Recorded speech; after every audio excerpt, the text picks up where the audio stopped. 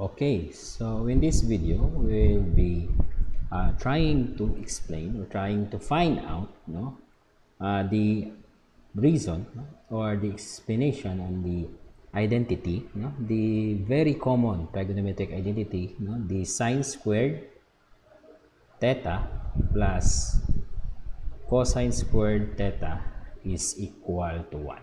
Okay, so we're trying to derive this identity, so this identity is also known as the Pythagorean identity, okay, so that name alone will give you a clue that this identity comes from the Pythagorean theorem.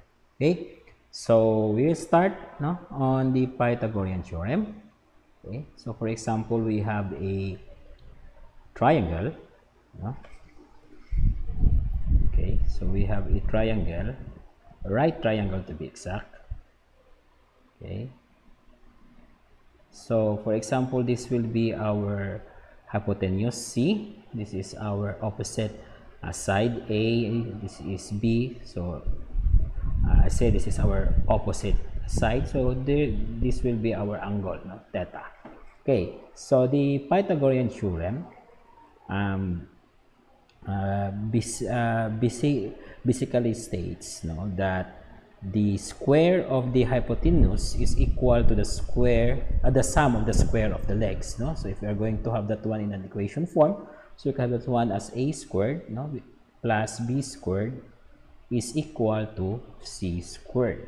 Okay, now if we are going to get the cosine of our angle theta, for example, cosine, maybe we'll start with sine. Sine, okay, sine theta.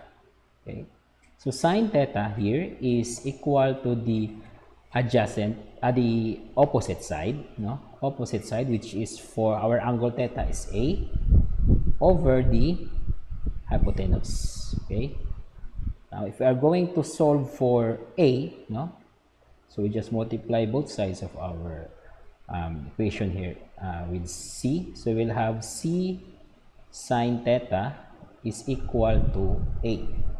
Then for cosine, for example, cosine of our angle theta, so cosine theta is equal to the adjacent side, which is b, over c. Then multiply both sides of the equation with c. So we will have c cosine theta is equal to b. Okay, so we are going to substitute the value of our a and our b in terms of the sine and the cosine of the angle in this Pythagorean theorem, or the equation of our Pythagorean theorem. So for a, so a here is equal to c sine theta. So we have c sine theta squared plus for b, that is c cosine theta squared.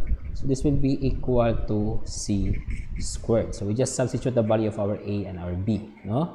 So let's square this one. So we have c squared. This will be sine squared theta plus c squared cosine squared theta is equal to c squared. Okay, so we just factor out here c squared. So we will have sine squared theta plus cosine squared theta is equal to c squared. Then we divide both sides of our equation with z squared, c squared. So this will be cancelled out. This will be equal to 1. This will be also equal to 1. So we have sine squared theta plus cosine squared theta is equal to 1. So we have derived now the Pythagorean identity. Sine squared theta plus cosine squared theta is equal to 1. Okay, so I hope you understand something in this video, and as always, have fun learning.